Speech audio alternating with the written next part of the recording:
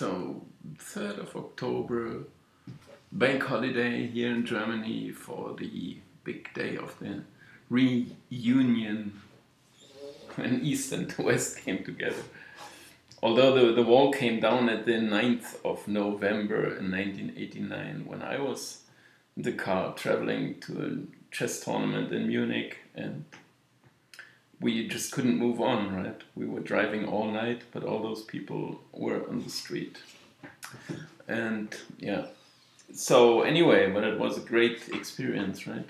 Wall came down 9th of November, reunion 1 year later, 3rd of October. So this is 27 years ago now. And 28 years they were separated, right? Wall was set up in 61 and came down in 89. So 28 years with the wall, and now 28 years without the wall. 89 came down, 2017 now. So 28 years. And this is virtually all my life, born in 59. But you didn't want to know that, but you may have checked already over here.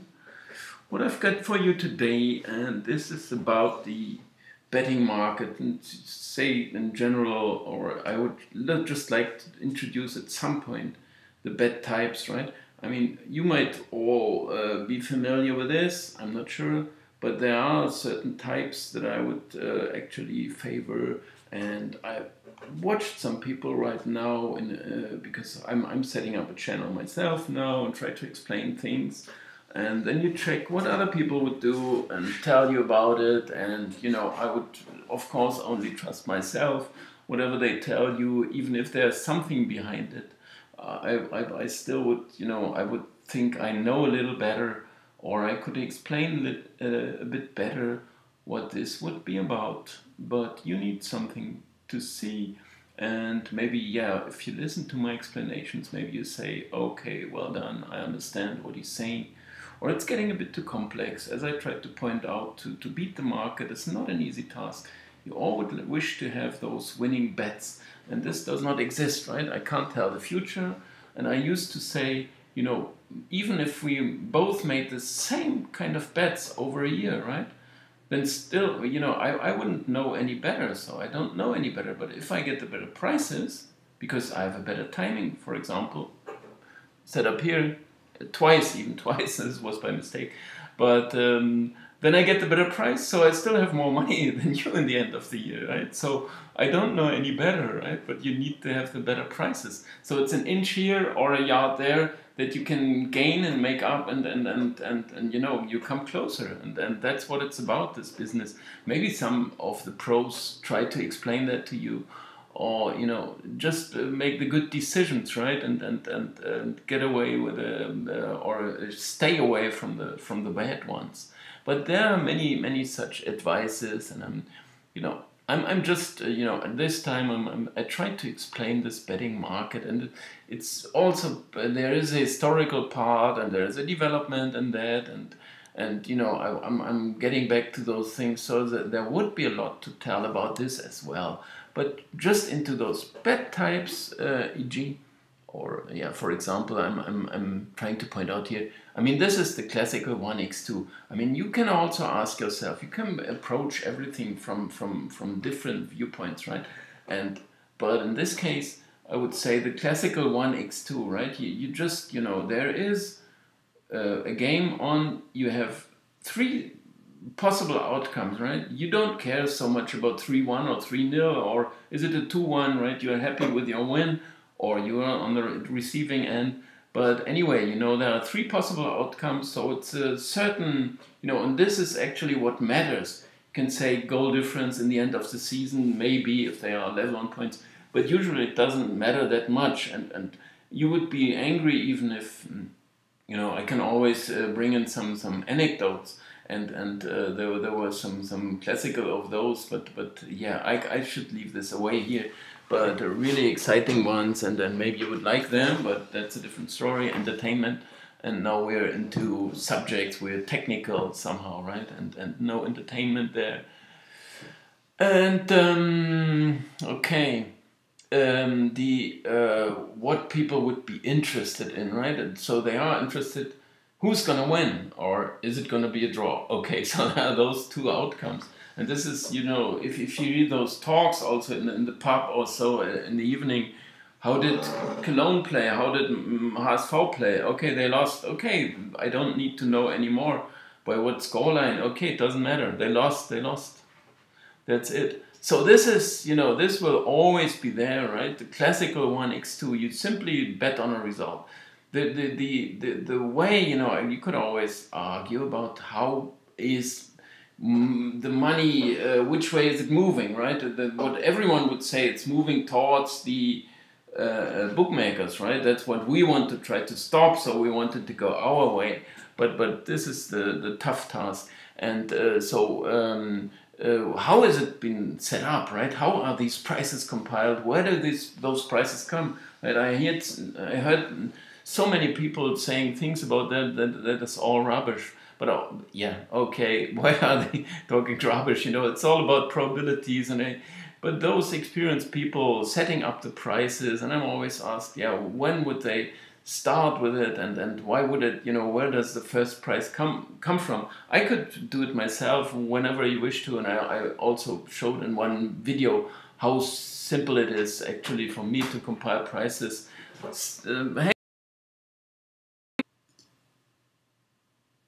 Okay, now, so this short interruption here, my daughter, anyway, it happens. So I was into explaining this European market, classical market, where does it come from? What would you be interested to bet on, right? If you're somehow, or many people may be excited about an upcoming match day. So now they split it, salami match day, they say, starting on Friday, ending on Monday in Primera Division, or in England, or also in Germany. In Germany, Bundesliga 2, Bundesliga 1 is from Friday through Sunday. Anyway, so they split this because they want to, those live shows, so to say, live broadcasting, and people watch it, and then they would, you know, they're interested in the result, who's winning it, and not the correct score. Maybe they are, as pointed out here as well, but more who's winning, and where do the prices come from, and you know, somehow related to a probability, and how would you compile a price? I was trying to partly introduce you to that, and of course, yeah, how would you to beat this market, and which way the money flow general is going, and how stable a certain market is, and how reliable, and where you could find the soft spots where you may have the edge on your side. But anyway, there's classical 1x2, and this will always be there, I guess. And there's the over-under market, which is, you know, it has developed somehow. It wasn't when I was starting in 1988, you can say. There was rather no over-under, but they somehow spotted, oh, that's interesting. Now they start and mathematically somehow to work it out, and then they set up the first prices, and they say, okay, we're gonna see what people think about it, right? And so they set up over-under, and you're into this as well, as I have found out. And usually, you know, people, this is also, you can say, well, usually the people here would say, I would like to see some goals, so they go for over. But you can also say, okay, under, maybe there are no goals, it's a boring game. I'm not even going to watch it, but look at the result, 0-0, okay, my money, I won it. Anyway, it's a bad type, and it exists, and it's well accepted, and it's pretty big. This is also important, right? There was a corner market, for example, right? When people bet on corners, there are several problems about it, because, for example, a corner has been given, but instead he stopped the halftime whistle, right? He stopped it, for example, the game. This was not, it was given, but not executed. So what does it count or does it not count? So and things like that, and who kicks off, right? You can have an instant bet on who's got the kickoff. And you get 180 aside, and I don't know, so this is just rubbish, but you want, like, flipping a coin, and this is what really happens, and you see your side or the other. But that's not a big market for sure. I mean, you can have some excitement, maybe 10 euro, and you win it in the first second of the game or before the kickoff, but or right at the kickoff. But that's not attractive, and not a big market. This is what I'm saying. So you don't care, and if you knew something, you knew whatever the referee, and he says whatever that shows, I'm gonna give the kickoff to this side. But that's into fraud, which I would like to talk about later. Betting fraud. Yeah, when all the cheating went on, I don't know. Anyway, it's a different story. There's over under, there's correct scores. I mean, this is, I mean, you have a small chance, and if you go for a 5-0, for example, and then your team is winning 5-0, and in the last second they concede a goal, and then they are all still happy, and then you are angry because they don't care for your bet, right? So if you go for 1x2, they would care for your bet. If it's an x, and you got a 2 bet that you bet on, and then the goal is gonna come, so they are happy, you are happy. They wanted it, but they don't want the 3-1 when it's 2-1. They want the final whistle. But so in case you go for a 3-1, then you say, why don't you go to the goal instead to the corner flag? Because you want the final whistle. He doesn't care for your bet. If you go with a team 1x2, you go with a team definitely. And they want your result, or in some sense, if it's an X, they might want to avoid it, but still, it's what counts, right? Anyway, so this is where it comes from, and also about what could be interesting, and this is what people are into, and this is usually what the betting market would offer to you, right? Because they want their turnover and to make their money. And so they are giving you this. So correct scores is not a big market, and it won't be, because it's not, you're not, you can get it right, but yeah, it's they don't care so much for your money, right? Okay, halftime, full time. This is what I started with actually, because I was sure market was making an error there early on, and I still think I'm pretty right about it, but it's not a big market, so you could just, I don't know, if this has been attacked, this market, by professionals, which is not the case, and it's not such an exciting bet as well, right? You won't bet for halftime X, that's what I've done, so because I'm asked for strategies sometimes, I went for halftime X and outsider to win, right? Because this was, for me, this was overpriced. But I could also prove that with them. But it's not an important market. I bet a couple of 100 German marks then, and I was successful. But it's not a big market, and there's other things. A certain team to score. This is something you may be into, because they certainly would like to, they try to, any team would love to find the net somewhere, right? So somehow, I mean, yeah, this is what it's all about, right? You want to score goals, so a certain team to score goal. It's other than over under, it's just your team to score, or maybe over 1.5, or so score a couple and so on. That's pretty interesting. So it's not really, it's yeah, a decent market there.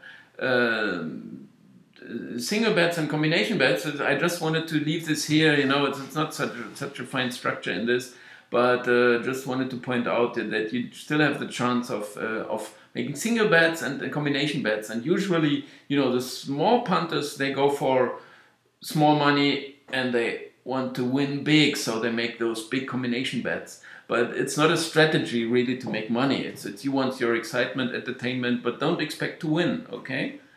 Don't expect to win. Have your fun, have your excitement. 10 euro, it's not a lot of money wasted, and you enjoy it, so go ahead. But you can expect to win once in a while, right? Usually people tend to think about this bad luck and those bets, and because they get 10 games and they get 9 right, but you have to understand that the probability is 10 times bigger to get 1 wrong instead of to get them all right. So you will have 10 times you will have to complain, I didn't win it because of 1, until you win for the first time. I mean, just those comparing those two. I mean, 8. There's a bigger, even bigger chance. This is 9 times 4, 36 times as probable to get 2 wrong instead of getting them all right. So you will quite often have two of your single bets wrong. Anyway, the difference between single and combination bets, and usually, and the best of those, and I would always recommend it, but it's only as soon as you start to be a bit more professional, go ahead and make those system bets, right? 3 out of 5, 4 out of 10, I don't know, any kind of those, because you get a better spread of your money, a better distribution of your money, and so you can measure better if you're doing okay. Of course, if you're on the wrong side, you will rather lose pretty, constantly. But if you're on the good side, it would go up. I can't tell you really how to, but anyway, you will have a better reflection of how you are doing, right? And there's just this one chapter, and I'm going to close this, and I can't go into this video. I'm going to have to end here. And it's about long-term bets, and they, I did, this was what I started with to compile those, but this is for the big tournaments, right? If there's a European Championship or the World Cup, go ahead. I've done that. It's 2 weeks, 3 weeks, 4 weeks sometime now. Okay, they extended the length, but still within 4 weeks you still can say, and you have some excitement, so to say, in every day and every game, right? If if your team is still in and you got a good bet, I started off with a couple of good long-term bets, but only for the big tournaments, right? So because you're into this tournament, you're in a season somehow. If it starts a regular season, who's gonna win the German title, but it's not, you can't be excited throughout, right? You say, okay, Bayern are gonna win, but I had Hertha a couple of years ago when they were very close to winning the title. It was 70 times the money, but just a very small bet. So it's not that, sometimes it's, but they lost then and it was all over. But it is, long-term bets do not have such a meaning at the market. You may still go for, and combine the champions, but usually you go for the favorites. So and then there's no margin in that anyway. But hitting an outsider here or there, like Leicester or Greece, to win the European Championship or so, but how would you find those outsiders? I used to go for them, of course, but I can't explain all this right now. But long-term bets don't have such a big meaning. It's especially that you if you play with a regular bookie, you usually have to leave the money there. So if you go for 1,000 euro or something like that, your money is like, it's gone for 1 year, more or less, 9 months at least. So why would you do this, right? You can do lots of things meanwhile. And so why would you do it? So it's no meaning at the market. No, for the big tournaments, yes, and it will always be there. But for the regular season, no real big meaning. So it's just for the small punters. So thanks you all for watching now. I'm going to close this, but I'm going to come back with the other stuff. And okay, I hope you enjoy, and leave your likes or comments or whatever, and tell me what you would wish to know, and so on. Thanks a lot for watching. Bye. See you.